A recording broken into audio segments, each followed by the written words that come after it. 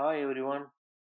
In this chapter 6, we are going to see how to perform a Kickstart installation in Red Hat 6.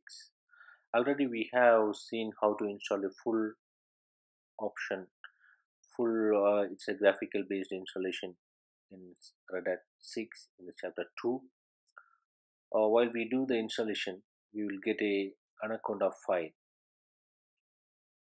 We can see that I am using the same machine with the defined mount points, boot, home, optum, where log audit, and the block devices which I defined in the chapter 2. So we are going to create a same machine with the same specification and with the same mount points and block devices. For that, I am going to use the Anaconda installer file. This file will be generated while the installation done. So back in chapter 2, we see how to perform a graphical mode installation. That time we got this file. While the installation completes, this file will be created under root directory, root's home directory. So now we are going to copy this file under our Apache, and I am going to share it. Let me overwrite. Already the file is existing there.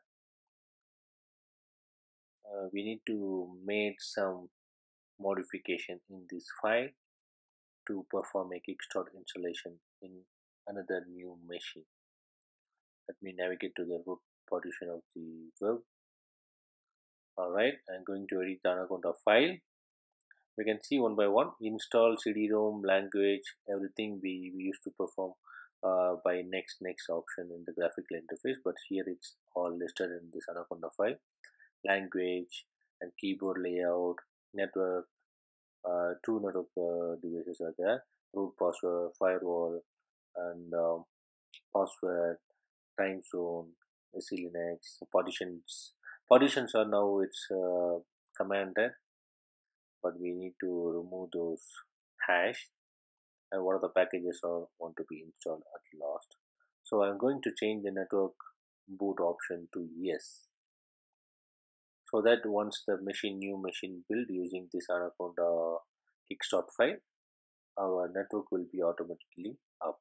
So that I am making changes from no to yes. Then I am going to add some of the partitions. I want to uncommand these hashes to create these bound points. Let me uncommand. And once the mount points are uncommand, I am going to make the partition 0 MBR, so that what are the changes made in this disk will be, if some disk was already the data exists, it will fill the mount partitions with 0. Okay, here we want to clear the partition, so clear part, all disks want to be initialized. Okay, this is similar to initialize all. We used to choose one of the options, initialize all, reinitialize all disk. This is similar to that one. So I'm going to fill the disk with 0 master boot records and everything. And this is the mount point I already defined in the chapter 2. So I'm going to use the same mount point structure. Once the installation completes, we need to reboot the machine. So I'm going to mention adding the reboot option there. Alright, so you can see all the changes here. Let me save the file and exit. And I want to change the permission of this file. Now there was a root permission. So if I want to share this Kickstart file through Apache web server, I want to change the permission of this file to Apache user and group. Now it changed to Apache. Let me try to access this file in web interface. For that I want to know the IP of the machine. So here I am using the VirtualBox interconnect network I have. So I'm going to use the interconnect Ethernet. ETH1 with a 192 series IP. Let me access that Anaconda file in my local machine so that it's possible in the remote machine also. Links is a command line web interface, web browser. So we can see at the top HTTP semicolon /192.168. So I can able to access the Anaconda file using the command line browser. So it's possible to install a operating system in any remote machine using this Anaconda file. So let me see how to perform a Kickstart installation now. Let me boot from the CD-ROM and choose the Kickstart file. Okay, here we go. I'm booting from the CD. Now I want to press escape and I want to point that IP address and the Anaconda file in the remote machine. This is a new machine we are setting up, but the Anaconda file is located in the old machine, which we used to set up in a graphical mode in the chapter 2. Here I want to mention the command. Once I press escape, Linux KAS is equal to http /192.168.56.101 /anaconda-kas.chg. Linux Kickstart is equal to the path of the machine were located in the web server. Alright, Anaconda is loading now. It's all the commands, the time zones, the password which I want to use, the bootloader password which I want to use, what kind of partition want to be defined, what kind of file system want to be written to the partition, what are the mount points want to be defined. Everything now we are getting from the Kickstart file. We are not going to manually click one by one and define it. So this will be a graphical mode installation, but using a Kickstart file.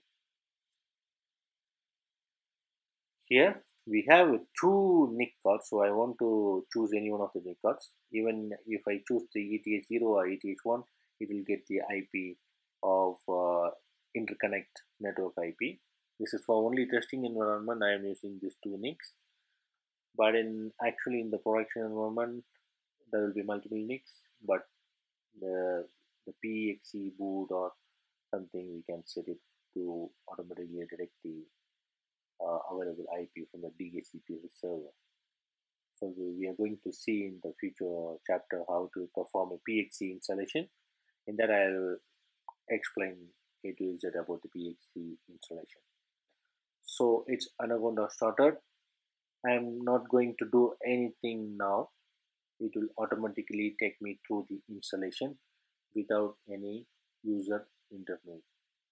I don't want to press any enter key or something, anything.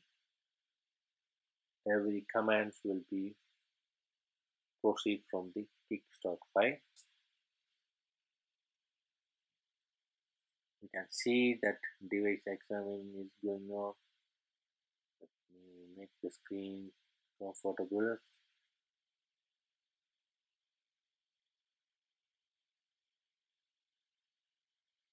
Okay. Here we can see that it's started to even define the partitions and it's formatting the disk, creating the file system. So it's almost complete with the package, not package. It's done with the keyboard, system language, time zone, uh, root password, and everything. It's almost done, and now it's creating the file system.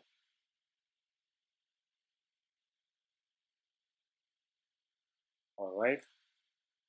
So using a Kickstart file, we are attempting a user intermediate.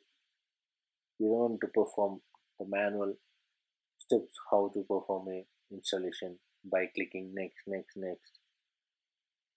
It's very easier for a deployment purpose. Actually, we can see many types of deployment like this. On We can see how to perform a Kickstart installation from satellite server. We can see how to perform an installation from uh, similar to satellite server. Satellites, it's Red Hat paid software, but we can use similar spacewalk. It's one of the open source from Fedora, the Red Hat or Red Hat's open source tool is spacewalk. Depends on spacewalk only they develop the satellite, but satellite is a paid one. We want to get the subscription from the Red Hat according to the 50 machines and 100 machines, 500 machines. There will be subscription, and it's very costly. This one, similar to that, if we want to use open source, we can use the spacewalk, but there will be some restrictions. That is enough for some of the 1,000 machine environment or 10,000 machine environment, because spacewalk will support up till 20,000 machines. We can we can patch management or life cycle management. It's one of the life cycle management. We can provide the packages, yum, repo, everything will be provided from that server. Alright, the package started to copy. Let me wait for some time. So I'm not doing anything now.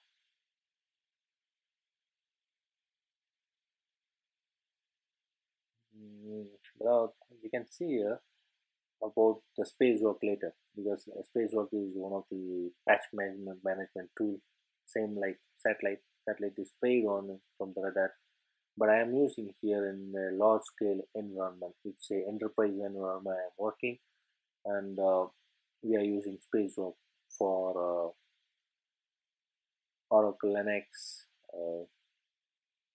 then Fedora, like that, and we are using spacewalk. Actually, we have a satellite server too, but we are it's a paid one only we are using for the Red Hat machines.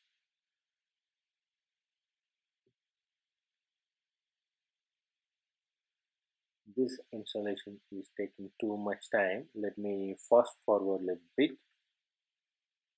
because it's a virtual machine. It's taking too much time. If I perform the same thing in physical machine, it will be very less time. Alright, it's almost done.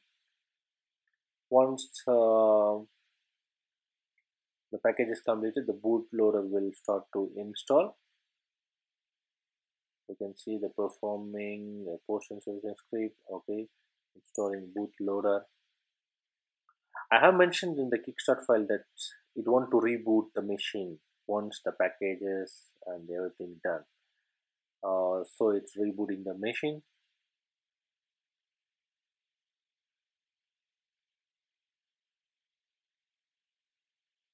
Alright, we got the grep menu.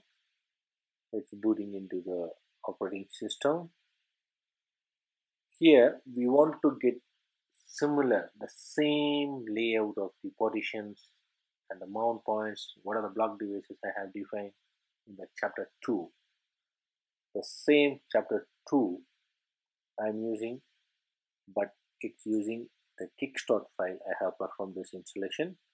In chapter 2 I performed a full installation by graphical interface, but here it's using Kickstart file, which generated while we install the operating system in full graphical mode installation.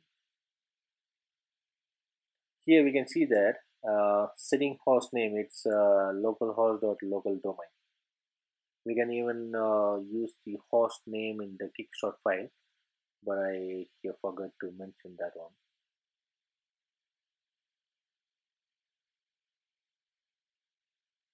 I changed the boot is equal to yes for the network. So only the we can see that determine IP information for ETH0 done. The interface was up. ETH0 and ETH1 was up now. If I not change that no to yes, we need to manually edit the etc sysconfig network hyphen script ifcfg etc0 and eth1, and I want to make the parameter on boot yes no is equal to from no to yes. I want to change it. So then again I want to restore the network, so it will be little bit small two commands we want to run. Instead of that, if we mention in the Kickstart file, while the machine coming up, it will be up in network. Alright, we got the boot screen, and now we have reached the login screen. Let me log in to the root account. The same password which I have used for the chapter 2, it's that. So we can see that df-h, same layout of my mount point. And let me try to list my block devices, the same block devices which we have used in the chapter 2. Okay, here we seen how to install perform the Kickstart installer. Let me see in next chapter. We are going to see thousands of gigs, so please subscribe with us. Thank you.